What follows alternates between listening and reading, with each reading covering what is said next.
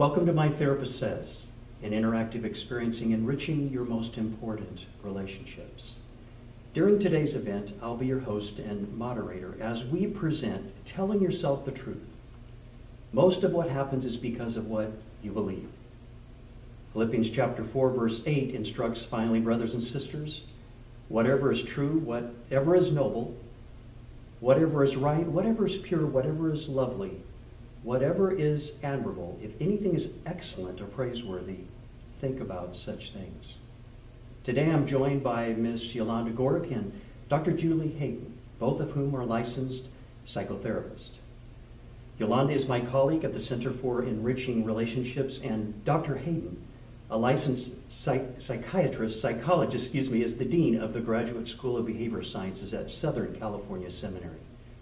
For over 10 years, Ms. Gorick presented today's topic by invitation of Reverend Jack Hayford and the Church on the Way in San Fernando, California. An expert in this area and a radio personality, Yolanda is currently a sought-after professional. I frequently ask my university students, what do you believe? At first, this sounds like a simple question, at least until you realize that what you believe is important. It can take you further than you want to go. Take, for instance, the belief that a zygote is only random cells and not an actual human being.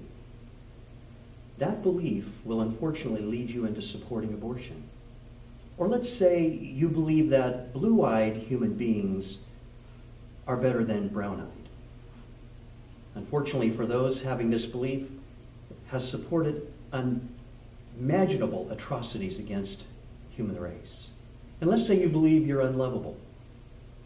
If this is your belief, then it may be difficult for you in absorbing God's magnificent grace. What you and I believe is incredibly important. Ms. Gorick and Dr. Hayden will now lead us into a biblical understanding of how important your beliefs are, while providing you with skills for improving your beliefs, resulting in a better mental and spiritual health. Today's event takes place before a live audience and live streaming, while offering practical biblical solutions. It's like having your own Christian mental health provider within the comforts of your living room. I hope you will sit back, relax, and take in these life-changing insights. Please join me as we now connect with a live audience and My Therapist Says. Hi, everyone. This is one of my favorite topics, and you might find some surprising details tonight, but I'm praying that if there's any misbelief that you're currently protecting, that you would surrender it and give it up to the Lord tonight. So the scripture I'm starting out with is one that's familiar to everyone here. For the weapons of our warfare are not carnal, but mighty in God for pulling down strongholds, casting down arguments, and every high thing that exalts itself against the knowledge of God, bringing every thought into captivity. When you read that, you probably don't think that you're the one arguing with God, do you? You probably think your imagination is right on track with where God wants it to be. But if you ever had a negative self-thought about yourself, about God, or someone else, then you are living in a stronghold. A stronghold definition might surprise you. It is an area where most people have the same beliefs and the values, and it's also a place of security or survival.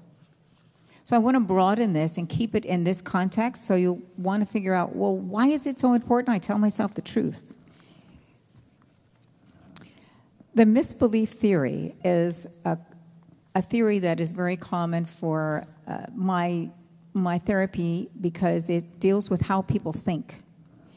It starts out with an event, the meaning that we make of an event, or it could be a life experience. It can create a negative self-talk about yourself. What do you say to yourself when something goes wrong in your life? What do you say to yourself? It can cause you to think something bad about yourself, something bad about others, your future, and God. I wouldn't say that it's wrong not to think bad things about yourself, but many times it digs us a hole where we become entrenched in a thought about ourselves that doesn't match up with the Word of God. It can cause us anxiety, depression, really unhappiness, and we can also blame God for our unhappiness. And that's the part where I want you to get a new perspective. You may feel, well, what does it matter? Maybe God really thinks I'm a loser. What if he thinks I failed him? Many Christians I listen to think they disappointed God, and so he doesn't really care about them. That's where I want you to perk up and listen to this talk tonight and ask questions. Sometimes when we're depressed or anxious, we start to feel like, well, we need comfort. And if we think God is blaming us or punishing us, we're not going to go to God. Let's go to an addiction, either a behavioral or substance. An addiction can be, a behavioral addiction would be gambling, pornography, affairs, shopping, working, codependency, and control. Some of you might feel like you need to keep things under control, but if it's not under God's control, it's under your control. And that doesn't mean that you'll find happiness, and it doesn't mean that you will understand how God loves you and thinks about you. He has a plan for you. So this is the general idea for the misbelief theory, and I've highlighted the meaning you make to an event. What do you tell yourself when something goes wrong? It's my fault. I should have known better. I should never have tried this. What a fool I am. I'm never going to do this again. The origin of a stronghold, which is another word for a misbelief, goes something like this. You have a blank space on your paper so that you can create whatever event you can think of where you were really hard on yourself. So whatever the event you want to think of, and the meaning could be, if I don't please everyone, then I'm not a good Christian. And I left those with a line in there because it could be anyone. If I can't please my husband, if I don't please my wife, if I can't please my family, then I'm not a good wife, a good husband, I'm not a good daughter, I'm not a good daughter-in-law, I'm not a good Christian. If I'm not good, then I won't be valuable or needed. If I'm not valuable, they'll replace me. I'm not indispensable. If they replace me, I'm not important, I don't really matter. Then I'll grow old and be lonely and no one will love me. So it kind of runs into this spiral. I'll be tossed aside, I'll be replaced. Remember, the definition of a stronghold is a place of security or survival. And many times we're not aware that the thoughts we think are the things we believe we have to think about ourselves because we believe it's the truth. And it keeps us going. The origin of a stronghold can come from a lot of places, and I'll go into that later. But I want you to think that it's not so important where it comes from as what you do when you find it, when you discover it, when God points a finger and says, you know, you've been really hard on yourself after all these years. It's not me telling you that you're a failure, that you're a loser.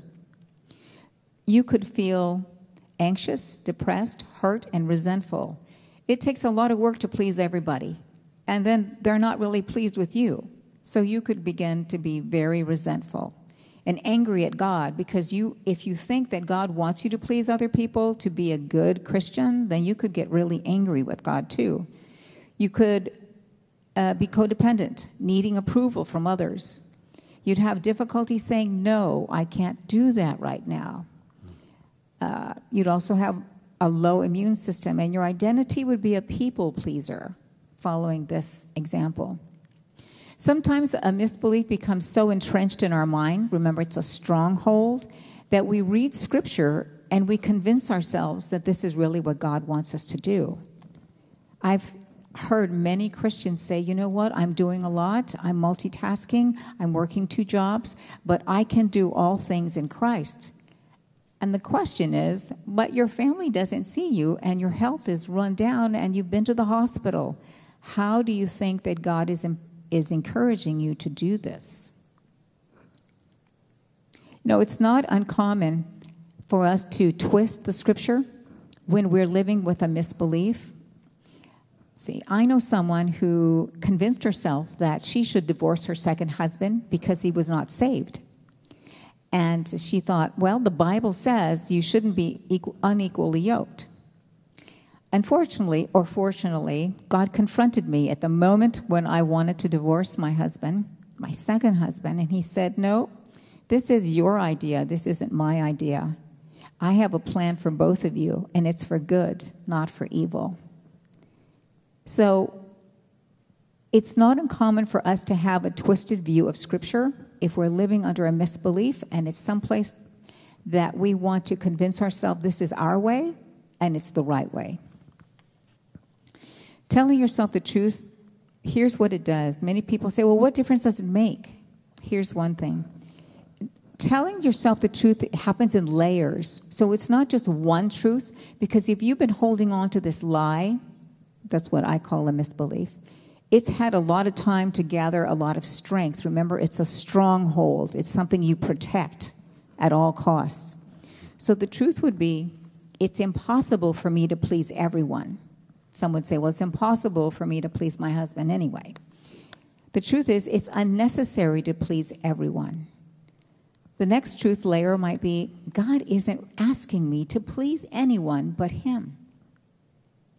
Another truth might be, you know what? I'm not indispensable. Somebody else could do what I'm doing. I put the truth in capital letters because it's from Scripture. And all the personal truths that you uncover as you're learning about what are the misbeliefs, the solid truth that you come to, that you line up every thought that you have, is Scripture. Galatians 1:10 says, am I now seeking the approval of man or of God? Or am I trying to please man? If I were still trying to please man, I would not be a servant of Christ. There you go. You're not twisting Scripture to satisfy your need to be important or to be needed, so you'll have friends. You have the Word of God saying, I'm not asking you to do that, so you can quit blaming me for all the work that you're doing. It wasn't my idea in the first place. Okay, the next slide is, where do misbeliefs come from? I've given you 3 places where I see a lot of misbeliefs come from: childhood, culture, change. Misbeliefs that come from childhood. We are adults, and we, as Scripture has said in 2 Corinthians, I once was a child, I thought as a child, and I behaved like a child, but now I'm an adult. Many of us are adults and are physical and emotional, but we carry a part inside that we believe is from our childhood. For example, I'm just going to get one of these. There are 4 roles that we might take up as a child in a dysfunctional family. We do this to survive, to feel loved, to feel accepted, and sometimes, in some cases, just to survive so we're not injured or hurt. The last one, they've got 4. One is the hero, the scapegoat, the mascot, and the lost child. And many Christians blame God for feeling disconnected, for not feeling loved or accepted. The lost child is one that is very common that I hear from Christians. They feel that no one cares about them, and they feel invisible. Invisible in church, whether the church is big, like this one, or small. They feel no one cares, and they fly beneath the radar. It might be because a parent said, I'm so glad you don't need me, because you don't cause any problems. You're just fine by yourself. So the child who feels like a lost child will hide their feelings because no one's listening. And besides that, if somebody heard their feelings, they might get angry or upset. So they just step back and they create their own world. That's one example. Misbeliefs of culture. We're all born into a culture. But the most important one, there's 2. The culture of our parents. We don't choose the parents the family that we're born into. But I believe that many of us we inherit the values of our parents. And that could be good or bad. But we hold on to them like a stronghold because we believe that's what makes us right. That's what makes us good.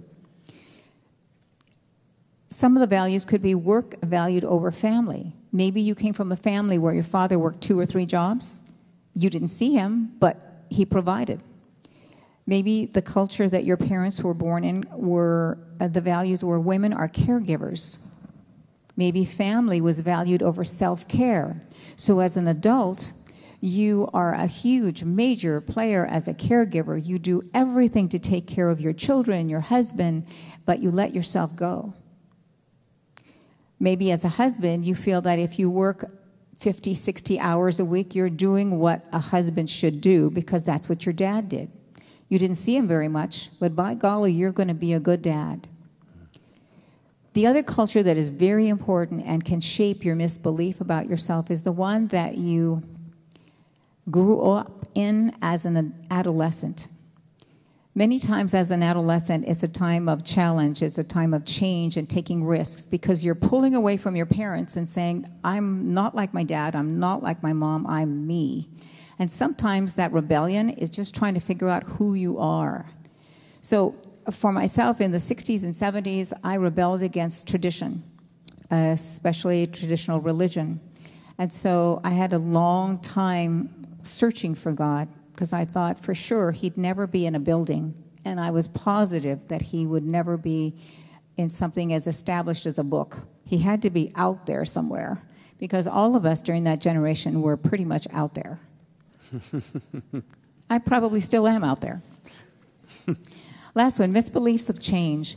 I use change to help you understand that change can be a loss, a hurt, or a disappointment. And many times Christians are uncomfortable with sharing with anyone that you have a problem. You're disappointed or you're hurt. Maybe they'll judge you and say, you didn't pray hard enough, you didn't ask enough help, you need Jesus, you need to fast, you need to do all these things. So we hide those feelings of hurt.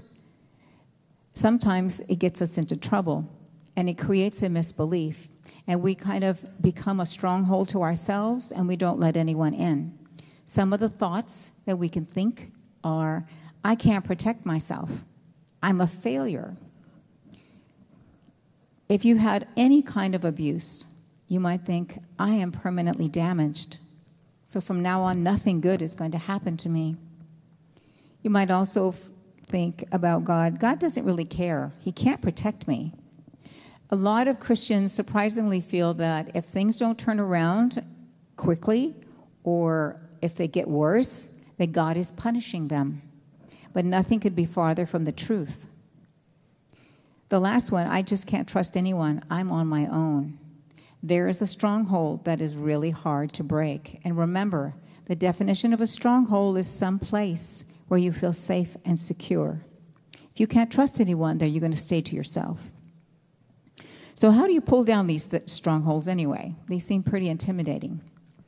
So here's a couple of points. The first one is obvious. Admit your pain. I hurt. Instead of telling someone, I'm fine, really, I'm okay. I'm not fine. I need help.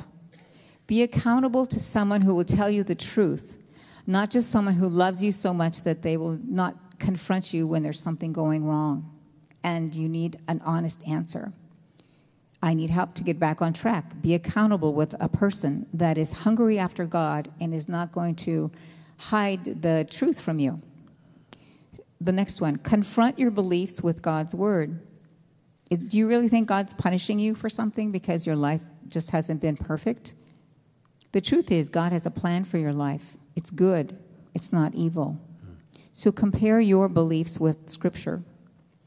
The next one, develop realistic expectations of yourself and of other people. If I say no, not everyone is going to be happy. That's true. But it's okay. It's okay. It takes time to learn these, but if you don't quit and give up, your strongholds will come down one by one. The last one I put was examine your thoughts. You might think it's strange if I say, well, who's talking to you in your head? When clients come in and they tell me, I was thinking that God is trying to teach me a lesson, and that's why my foot broke when I fell off the stairs. And I'm thinking, what? Who do you think would tell you that? to be able to break the strongholds and tell yourself the truth and leave your misbeliefs behind and become more intimate and trusting with God, you will have to challenge and examine the thoughts that go through your head, the ticker tape that you accept so willingly, especially when it's bashing you, accusing you, or condemning you. It's a time to wake up. And telling yourself the truth will take you into a new life and a new experience of knowing God for who He really is, and He'll introduce you to the real you. Thank you. Thank you.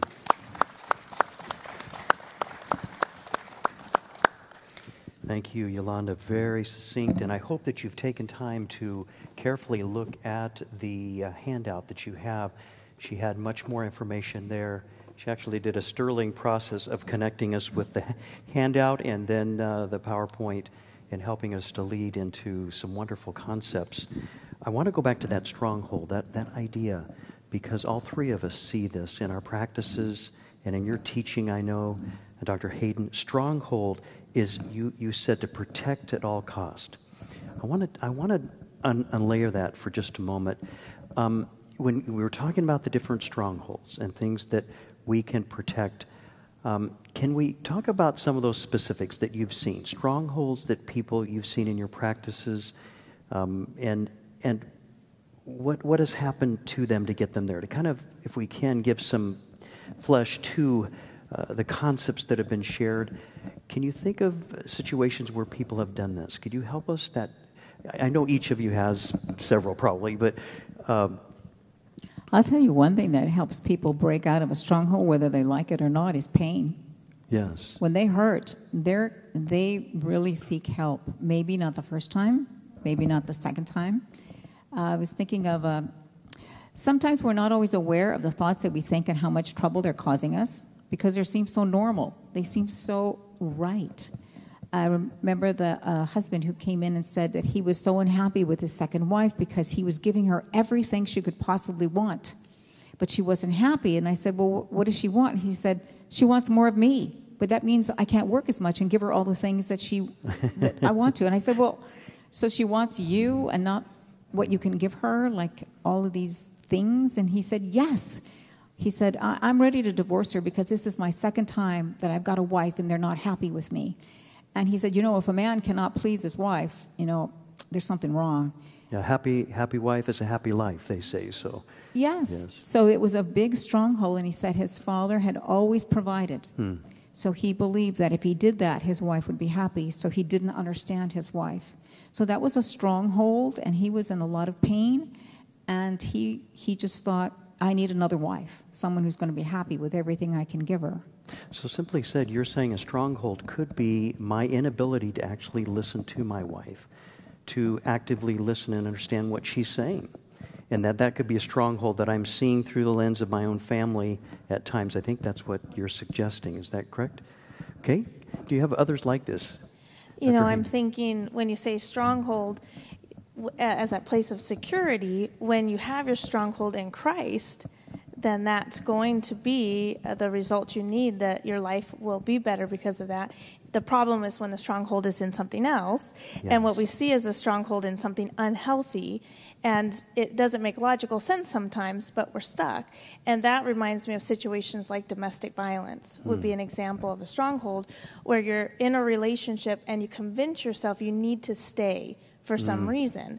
And so the truth would be it might be an unhealthy relationship, and there should be a way out, to be safe, possibly even for your children, but you remain.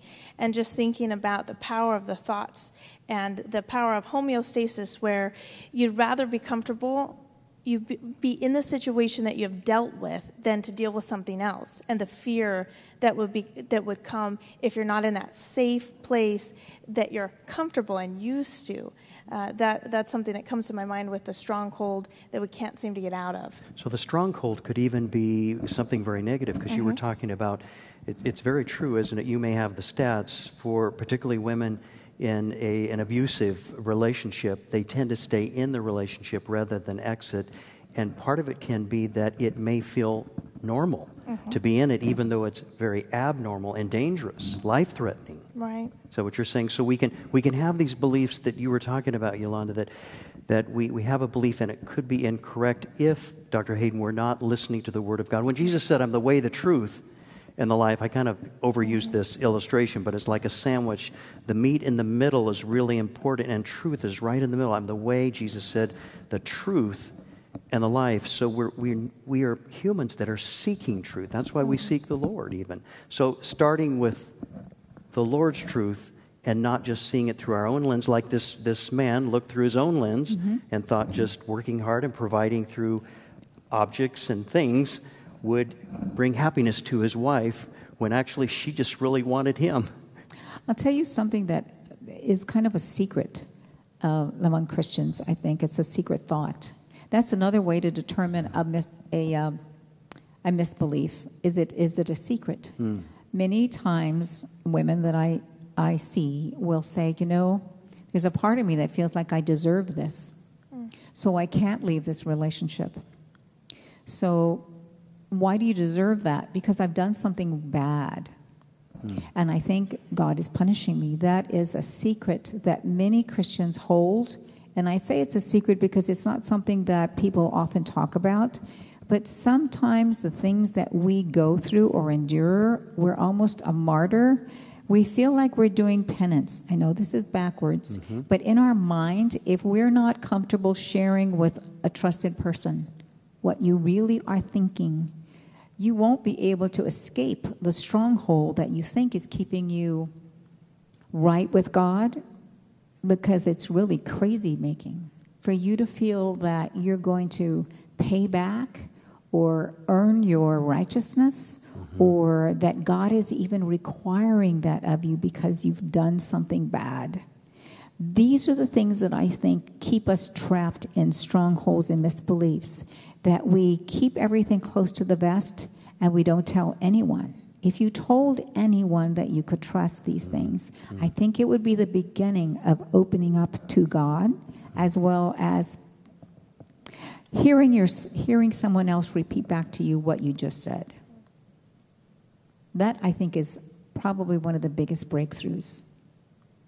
Because to hear someone repeat what you think God believes about you, and it's upside down, is a great eye-opener.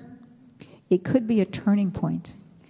On the other hand, if someone does feel like they have the courage to express something to you and you think, oh my goodness, this is crazy, for you to hear them without judgment and be patient without a reaction and allow them to pour out this idea, this misbelief, was probably the greatest gift anyone could give anyone.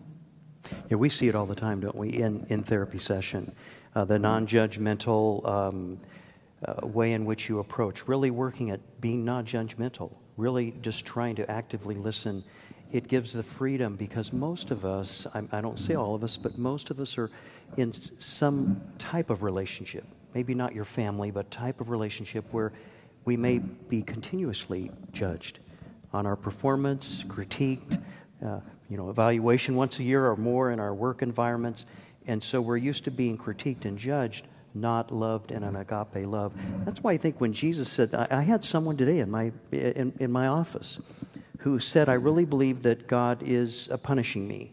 He's punishing me for this. And I was really trying to listen to the person. And as we began to unravel and look at it, it doesn't say that in the Scripture. Actually, Jesus said, I've come that you might have life and have it to the full. He's working 24/7 to provide for us and help us. It could be our belief that's leading us into that, and maybe our belief that leads us into making decisions that feel punitive because of our own actions. I think it drives me as a Christian to say, how can I listen to the Lord more fully? What can I do to kind of declutter my life, to have more opportunities to listen to what He has to say? Let me, if I may, move right into some of our questions. We have several, and several just came up. What's the best way to conquer fear? And then the person added the fear of taking a risk. What's the best way to conquer fear, the fear of taking a risk? How would you respond to that? this is not so specific, but it did make a huge difference in my life. And it was the time I realized that there's much more describing in Scripture of how much God loves faith compared to righteousness. And obviously that we want righteousness with God, but he says our righteousness is as filthy rags. And as Christians, I think it's easy for us to think, am I doing what God wants me to do? Am I doing something right? And he would rather have us do something out of faith. It's his favorite thing when we have faith. So for me to enter into being brave and to conquer fear, I would consistently remind myself that God is happy and loves everything I'm doing, no matter if I'm succeeding or not, if I'm doing it in faith and trusting him with that. So that gave me a push to be brave. Mm-hmm. What was that question again? The question is what's the best way to conquer fear, the fear of taking a risk? It depends if you've admitted to yourself that you're afraid. I would write out what you're afraid of. And if you're going to risk pride, go and do it. Because God is with you when you're going to take off the layers of your false self. And when you're building an authentic self, an authentic relationship with God, he's there with you. But I think admitting what you're afraid of, putting it before God, and admitting, again, bring it up right up to Scripture, and admitting, you know what, God has not given me the spirit of fear. So if I have it, it's coming from another place. So realize that it will never go away. So what do you want to do about it? You need to see the value in you to say that if it means I've got to risk and I'm going to fail, but I'm going to risk telling the truth, I'm going to do it. So make it purposeful. Make it intentional, and realize that whatever it is you're afraid of, God is not making you afraid of it. Why is it so hard for us to admit fear? I know I've been challenged with that over the years, because that really is the first thing. We know that as a therapist, that's true. But why is it for us as humans that it's difficult to admit something? I had to admit something to my family at the dinner table Saturday, and I shared it with my class here on Sunday. And I had to apologize for just a reaction I had, and I had to admit my inability to manage something as best as I would have liked to. And I reacted to one of our children, and I had to admit that I was kind of getting ramped up with all the things we were trying to do. Saturdays can be a real busy day in our home, and I'm wanting all these great things to happen to develop our children. And so why is that difficult? I'm much better at it now than I was, say, 20 or 75 years ago. I was just much better at it now. And why is it that we are troubled with that? Why are we challenged with admitting? Because I think it's an important concept. I think the more you think you have to be perfect, this was my story, the more I thought I had to be perfect and right, because I'd made so many mistakes as an adolescent, as a young adult. They haunted me. And until I accepted God's forgiveness and his complete love, I would say, I was darn sure I wasn't going to let you know I was still a failure and still a loser. But when I had that acceptance and I knew that I was forgiven, it was okay for me to admit any time, I'm not perfect, I'm not indispensable. And yes, I made that mistake. So it has to do with really accepting God's amazing grace. It's really accepting, knowing deeply of his love, his agape love, which is what we should have as little children, which is why you were saying our families can develop difficulties for us, maybe being open and accepting God's grace and his love. And truth, just the main principle given tonight is truth. And so when we are fearing and we can't admit fear, what is the meaning behind it? Right. What are we thinking? It's more than just, the fear. It means we're a failure. It means now we're not going to be considered a good mom or, a good wife. There's all these deep meanings underneath it. So to unpack it and see what's really there, and then to call truth to it, and to recognize from Scripture the truth in whatever that meaning is that you're giving to the fear. Yeah, so it's kind of, we're looking for, as humans, this perfect behavior, and the Lord is looking for a perfect heart, a heart that is turned toward Him. And therefore, we can make mistakes and still be okay, because you helped us to see where it can go to a very bad place if we are not able to tell ourselves the truth and then be able to accept that. Well, this next question, what's the best way? It's talking about this idea of helping my teen who is believing lies. What's the best way to help my teen who is believing lies? And there are many lies out there. Like the example was, I can't trust anyone. And that would be a normal process for a teen because they're thinking more analytically. They've seen too much. You are aware that our teens today are, as Tony Campolo once said, they are more sophisticated but less mature because they've been exposed to way too much violence, emotion, issues. And so this would not be unusual for a teenager to say this. So how would you respond to that? What's the best way to help my teen who is believing lies? What a brilliant question. I guess I'd ask you, what do you hear God showing you is the best way, number one? And if you haven't asked God, then I would say that would be telling yourself the truth, that you haven't asked God. Number two, there's a part as an adolescent where they are developing at an incredible speed with a strong desire to figure out life themselves without you. So there's usually it's very common for them to have like a pushback to adults. You really need to know, is this something you can trust God with to help your teenager discover the truth? Maybe some of those lies are things he needs to grow through rather than you have to protect them from. I think as parents, sometimes we feel we don't want our children to have any pain at all.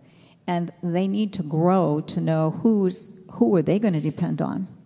So I think you model that prayer life. You ask God, he's your kid. How do you want me to help him understand the truth?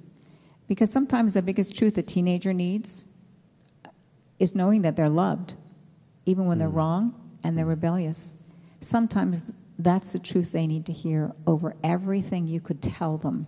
Newspaper articles, anything you want to tell them, see, this is really wrong. My mother did that with me about smoking pot and, psychedelics, and it didn't work. So I would just say, give them the message, the truth that you love them and that they are lovable, no matter what lies they decide. And they'll come back. They'll come home. So asking God and then trusting God. Maybe that's why we have children first, little children, and then adolescents. Because early on, we develop our trust in God as we're moving that child into the next development stage. But to ask God and to trust. Sometimes we invert that, do we not? We'll try to go to resources. I'll try to go to the next best textbook or research that shows how to do this rather than tuning in and turning toward God. So you're saying asking God and then trusting. Those are very helpful.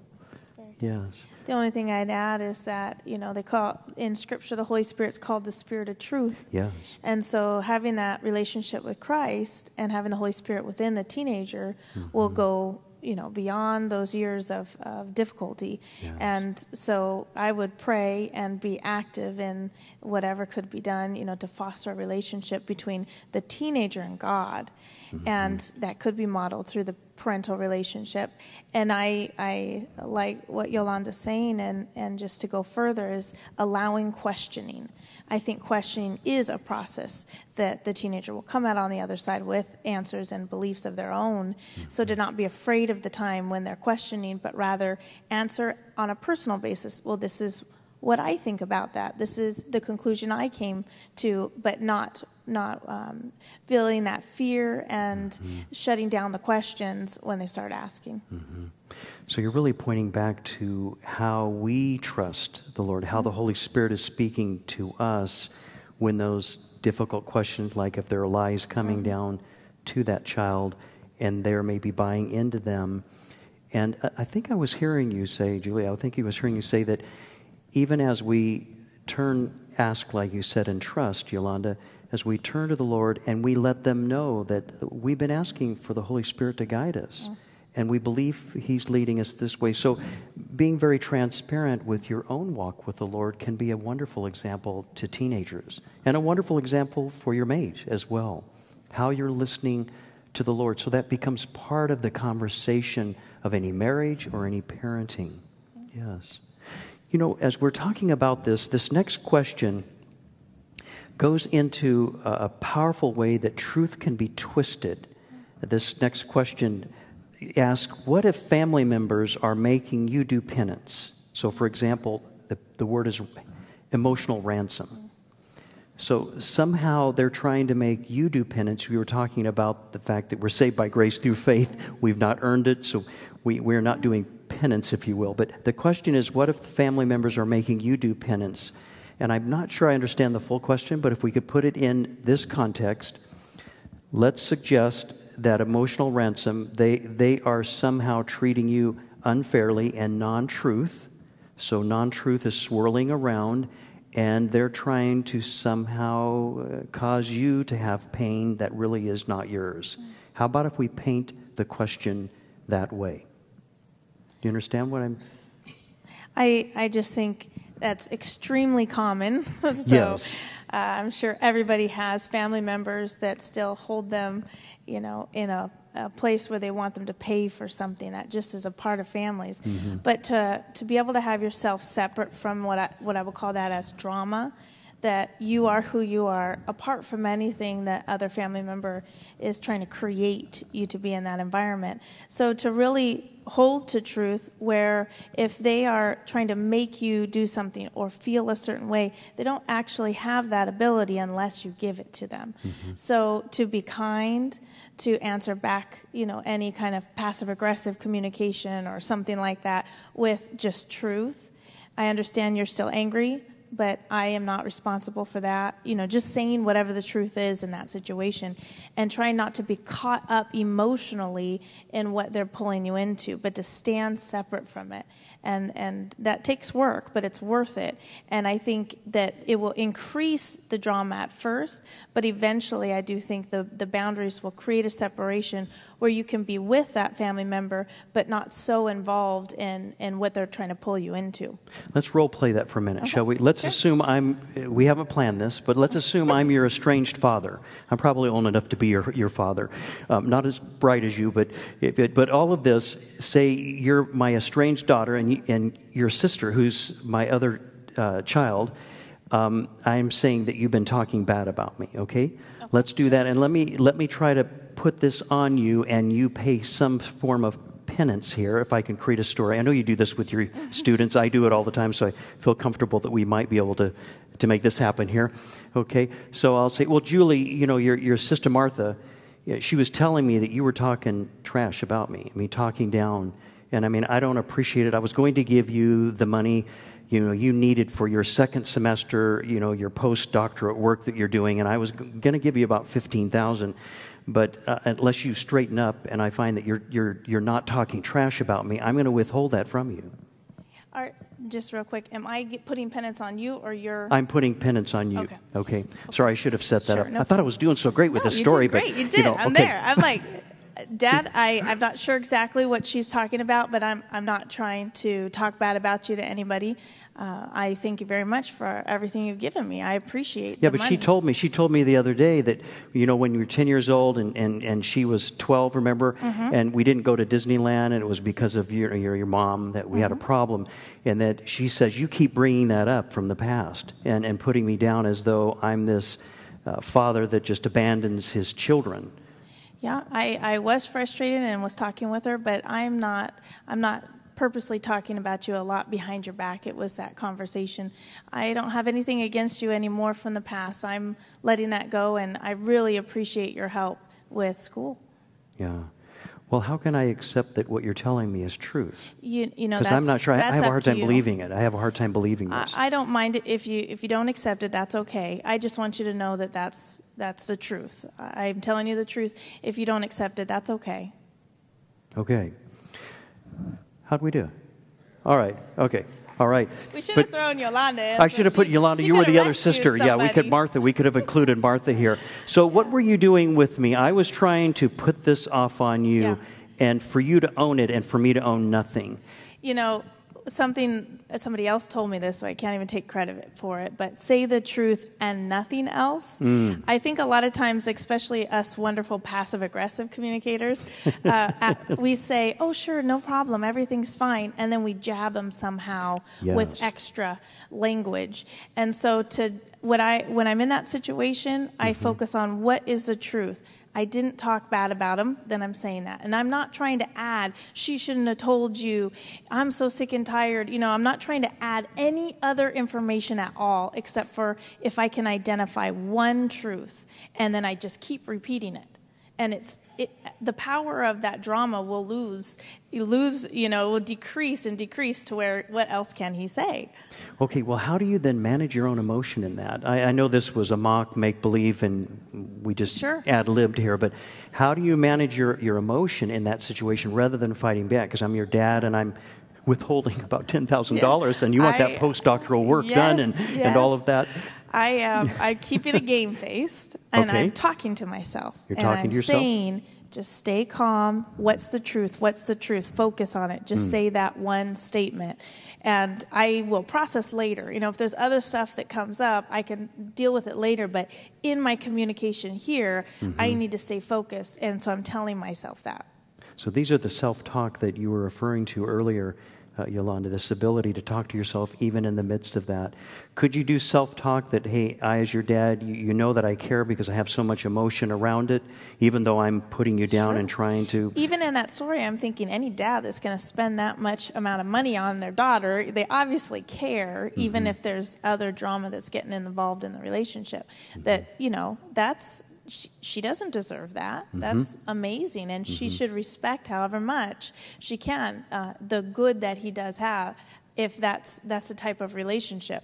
I think sometimes when somebody's been hurt, it's easy to go back later, and I could easily reverse that on him and say, yeah, you need to pay for my school and everything else because of all the years you were such a terrible dad. I deserve everything from you. And you're going to, even if he's changed and he's healthier, you're going to throw it in his face again and again. That's also a common, end result, and that's not fair either. Right. I want to say, nobody can make you feel anything. You have complete and total responsibility to feel anything you want. And remember, feelings are not fact. They're feelings. And feelings are not faith. If you feel that someone is making you feel hostage, sometimes guilt is the thing that can drag you back. So maybe you need to tell yourself the truth. Whatever the truth is, accept God's forgiveness, make your peace, and then develop boundaries. There's an excellent book called Boundaries. Read it and apply it. Sometimes I think we give too much knowledge, too much information, and our clients or our friends don't grow because they don't apply it. So what you're listening to is good, but what are you going to do with it? So I think this situation, for you to understand that you may need to create and maintain boundaries for yourself, and that you can also check yourself and see, why am I carrying this around? Do I really feel ashamed for doing that? Am I really guilty for that? And then processing it with God, processing it with yourself, the one person that it's involved with, and then letting it go. Remember, the stronghold is a place of security, security and safety. So you might ask yourself, how does this drama give me something I think I need? Do I feel a part of the family? Because even if they're bouncing me around like a ping pong ball, I'm still included. And I'm afraid if I have boundaries, they'll exclude me. A lot of truth-telling for yourself. I think when you tell yourself the truth first, and you also hear it from God through His Word, there's nothing that can move you away from that. But until you come to that point, anything can just move you around like the wind. So I encourage you to be honest with your relationship with God. Once you hear from God, everything else pales. And it's like, I can see that. I can hear that. I see your pain, but I'm not responsible for feeling guilty, and I'm no longer hostage to anybody else's feelings. I belong to God. So that's actually, when we think about it, a stronghold is someplace I feel secure, but it locks me in. If we place our faith in the Lord, actually all of those strongholds will tend to diminish, correct? What I would like to go back to is the idea of feeling. I thought I heard you say that no one can tell me how to feel. Okay. No one can make me feel. Okay, make me feel, excuse me. They can tell you to feel just about anything. They could, yes, but let's go back to that let's unlayer that for a moment. I have a lot of people that would say, well, I'd like to say that no one can make me feel a certain way. Yet, when I talk with them, I feel a certain way, and I would like not to feel that way. But just by being with them, I feel a certain way, so it feels like they're telling me how to feel, and I'm sick and tired of it. I don't want to feel that way, so I need not to be with them. What do you do with that? Have you ever had anyone say that in session? Absolutely. Okay, and I think I'm getting it. I think I'm getting it when they say that. So what do we do with that? What do we do with that? You know, something I always say when we're talking about this topic is it's not going to be easy, because I think as a therapist, sometimes you say something, you know, if somebody says something, you're going to just think about what the meaning is and change it, and then you're going to feel better. And, you know, it is a formula that works, but it's not easy. So I always tell people it's going to be difficult. It's going to take a lot of practice. And at first, there's the tiniest fraction of a second between when something's happening outside and when your brain starts working to interpret it or to make a conclusion about it, and then your feelings are going to respond. If, you know, some group of people are laughing and you come in, they stop laughing, you could think, are they making fun of me? You can think, you know, what's happening? Is there a joke? However you interpret that situation, it's going to affect your emotions.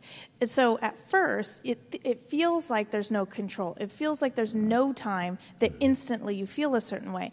But if you become aware, if you start practicing that every single time there's an event or an interaction with a person, and you start thinking about your thoughts, what's happening here? Why am I feeling this way? Yeah. Am I thinking that, you know, I'm a failure when they're talking? It's making me feel like a failure. You start analyzing it. That gap grows. You practice it, and it's stretched out. And it's going to be easier and easier, but it takes a long time of practice. So I set people up to not think it's going to be quick. Right. But it works. Yeah. You're speaking to that. That's what I think what you were saying, Yolanda. And that it's actually a disciplined practice of the way that we think about not only ourselves but others. And actually the best thinking will come from the Lord. Absolutely. When Paul said to the church, you know, to Corinth, you know, I'm able to comfort you with the comfort with which I've been comforted, he got it. He knew that he would have the mind of Christ coming through him to know how to think about himself and others. And I think that's what you're referring to. This next question ties directly into what we're talking about, I believe. How do you help someone, this is a question from the audience, how do you help someone, say a son or a daughter, understand that their self-talk is destroying them? Okay, so it sounds like there's someone in the audience that has a son or daughter, and their self-talk, the son or daughter, the self-talk is destroying them. So it's sort of what you were talking about. Like if I walked into a room and people were laughing, if I had very positive self-talk, it might be thinking, wow, they must have a good joke. I need to go over and see what the joke is. Something's funny. If I have really negative thought, I'll think they're laughing about me. How do I look? What's wrong with me? And try to figure that out. That would be kind of a very negative self-talk. That's a very simple illustration, but how would you respond to this? How do you help someone, a son or daughter, understand that their self-talk is destroying them? First thing that comes to my mind is, does your son or daughter trust you to tell them the truth? Good question. Because without trust, your words don't carry the weight that you want them to carry, the significance. So I would say build the trust that you're not going to say something to your child, your adolescent, that they'll say, oh, Mom, you're always telling me that. Because without that trust, for them to be able to know that you wouldn't say it if you didn't mean it, I think you just need to wait until that trust is there and it's evident. What are some basic ways to do that? Would that, number one, be listening to them empathetically, kind of empathic listening, which means listening without critiquing, try to not to judge. So that would be one way to build that trust. Is that what you're saying? That you first build that trust with the child? Every adolescent is different. They all have different personality traits. They all react differently. So I guess it would depend on how well you know your child. And if you're going to speak the truth, you need to make sure that you're speaking the truth to your child in love, actually to anyone in love, so that your words have weight, that you can ask God, give me the words to say to my child that will make a difference. Put in a seed of hope, put in a seed of self-worth, so that it's not just all you.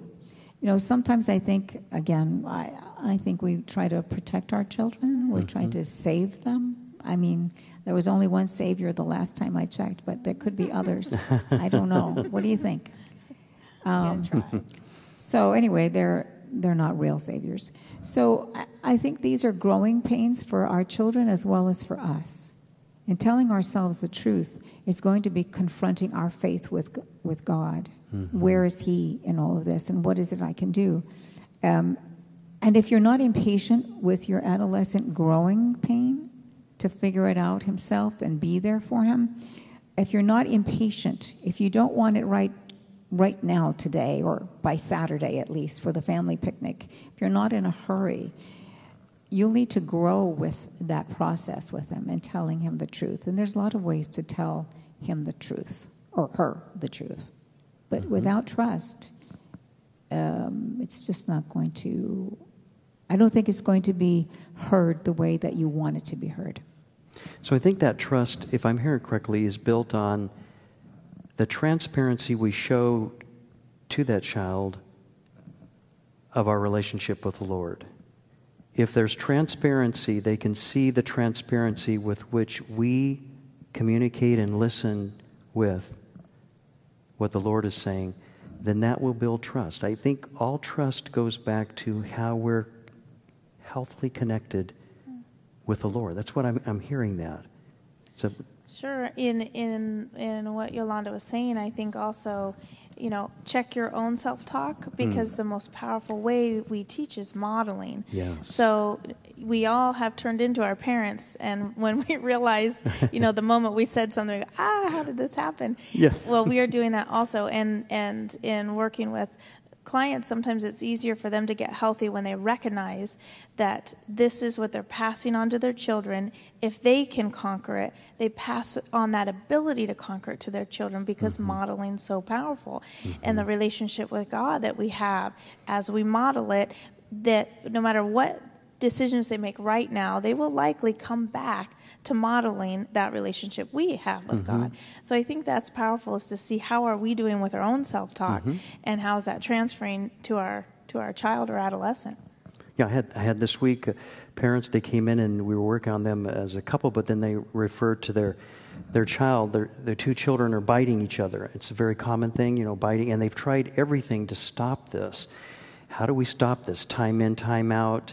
A different discipline, holding things. And then in the middle of it, I said, well, now, when they bite, and I named the child, when this child bites the other child, what happens to you? And, of course, if I were the parent, I'd be upset.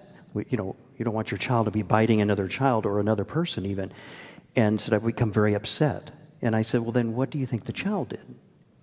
What did the child experience? And then we began a whole discussion on how potentially, we don't know yet, that reactivity, which could be more of a response, the modeling, may have perpetuated the biting with the children. Both of them are biting each other and tackling each other. And so it'd be very interesting to see how that modeling changes. And it goes back to kind of self-regulating. How am I self-regulating in that process? So what a powerful question. Anything else you were overthinking about this? I was thinking, I hope I'm not setting up anyone to think, oh, the truth is going to just be so fluffy and so cuddly, and I just need more truth today. The truth can be hard truth, especially if it means that you really have a problem and you need to deal with it, or you might die. The truth that comes from God is always going to give you an insight that you didn't have before about you, about God. But the truth is something that not everyone wants and not everyone pursues. I want to encourage you that for you to be free emotionally, spiritually, psychologically, and free in your body, it's worth everything you can do to pursue it. It's worth risking everything not to live in a lie. And one thought I just remembered is that we create our own misbeliefs when trouble happens, like, I should have known better, how could this have happened? But also beware when other people, well-intentioned people, put lies on top of you. And then you eat them up and ask for seconds. Don't do that. Really, really don't do that. It may be unintentioned. They may love you. They may be your best friend. But be very wary when beliefs are misbeliefs, lies are placed on you. And they could come from anywhere. So it causes you to realize that this is spiritual warfare. Our weapons are not carnal or physical, but they are strong and mighty in pulling down strongholds in God. So I just want you to know that if you stand up and you say, whatever it takes, I want to know the truth about me and I want to know the truth about the situation. And if I have to change, well, that's what I'm going to do. Good for you. That's the whole point of tonight, that you not fear truth, even if it means you're going to be uncomfortable for a while. You're not going to like it, but you're going to be free because you're not going to be deceived anymore. Wow. So truth is taking huge risk, isn't it, to really seek out the truth. This last question this evening ties right into that, where the person is asking, when Paul was writing to the church at Rome, and he said that the things I want to do, I don't end up doing, and the things I don't want to do, that scripture. And the question is, how do you break this vicious cycle? So the scripture is saying there is truth, and asking you to do that and to behave and think, and yet we tend to do something else. And I know there's a whole theological issue surrounding this, but if we can make it very practical in the sense, the person is asking, how do you break this vicious cycle? So again, it's asking from a different vantage point, how do I discover the truth and then make sure that I do it and not end up doing something else, maybe a stronghold like we were talking about before? Can we kind of wrap it all up around this particular scripture and question? It may be a little bit of theology, but because it's powerful, and that's the idea that we have, a sin nature and the Holy Spirit within us, and that they battle, and that's the whole point of that passage. But something that stood out to me that relates with truth, that the Holy Spirit is the Spirit of truth. So the two natures in us are opposite, not a little bit of one and a little of the other. If we are walking in the Holy Spirit, it's 100%. If the sin nature sneaks in, it's 100%. So that was powerful in my mind to recognize that we need truth 100%, and that is found in Scripture. So I really do believe that knowing the Word of God and knowing truth from Scripture will help us in all of these situations. Who are we? What's our identity? Well, in Christ, we know what it is. And are we able to make mistakes and be forgiven? We know the answer. The true answers to the deep questions are in Scripture, and so knowing the Word of God is very powerful. So it's not necessarily psychological, but it is something that I think is the true answer to that question. Sure. Yeah. I'm not sure if the question is asking, how can I break this cycle so that I'm always truthful and I never believe a lie? Because that's impossible. If you're asking for perfection, it will never happen. And I would say, when I came to ask some similar question to this, I felt like God was asking me, are you afraid to trust me? That no matter where you find yourself off of truth, that I can bring you back?